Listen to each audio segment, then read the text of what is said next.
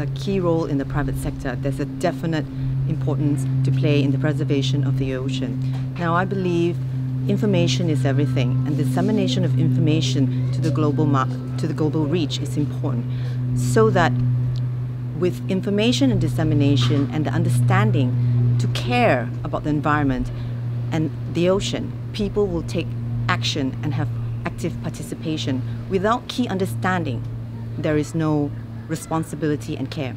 Once you generate that through dissemination of information, I feel that that is important. And the private sector cannot just work on its own. It has to work with the government and with the people on the ground to make this an active participation to actually change things.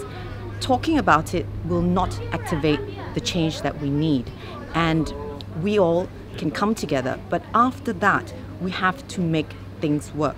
And with the recent treaty in March, it's an example of how a band of people with a common goal come together that can make big changes. So we have to be the change we want to see in the world.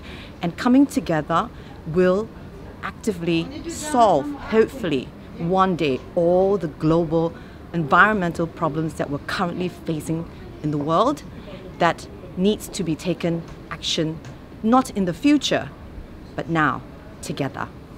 Thank you.